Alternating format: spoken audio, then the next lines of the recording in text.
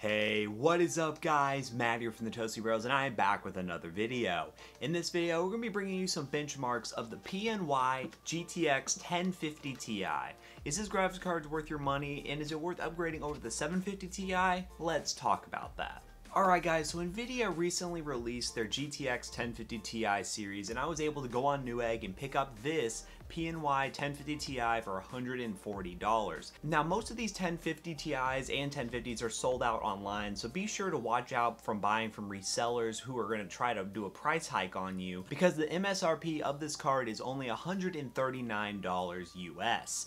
Now this card does bring in a compelling value. It goes below the 1060 and 1070 and obviously the 1080, and does bring a 1080p mainstream card to compete with AMD's RX 460, which AMD actually just did a price drop of their RX 460 and 470 to compete with this card. Now there are already a lot of reviews of this card on the internet, so I just want to get right into the benchmarks with this card and show you all what this thing is capable of, and then give you all an idea of what we're going to be doing with this card and some of the videos and ideas we have for this kind of build with this card. Alright guys, so let's get right into the benchmarks. Now this card is going to be tested in my personal rig featuring an i7-5820K, so we can remove as much bottlenecks as possible when testing this card.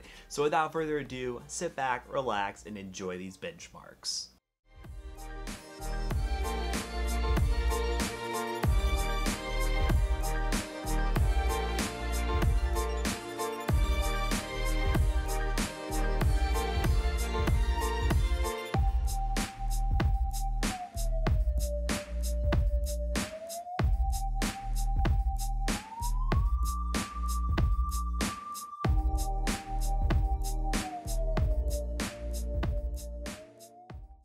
Alright guys, so as you can tell from the benchmarks, this card is a beast at 1080p. You can pretty much play most titles nowadays like Battlefield 1, Overwatch, and CSGO at medium to high settings, maxing out titles like CSGO at ease. This card is aimed at being the shooter type card, the card for people out there with the mainstream titles, the competitive titles that really want 1080p gaming performance, and I really do recommend it at $139.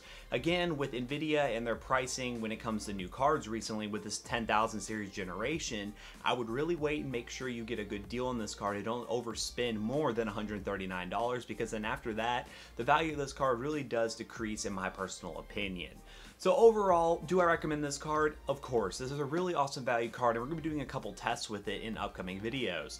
I'm going to throw this card in my Xeon X3450 rig, the $15 PC, and see how well it performs. And also going to be using this card in an upcoming build for a friend of ours, which is going to be featuring an FX 6300, and we're going to see how well it performs with that. So I hope you guys enjoyed this video. If you did, leave a big like down below and comment what you think. If you want to pick up one of these cards, there will be a link in the description down below. And be sure to subscribe to the channel if you haven't already to get more content from the Toasty Bros, and follow us on Twitter for more updates and future teasers of videos that are going to come out. So I hope you guys enjoyed this video once again, and peace out.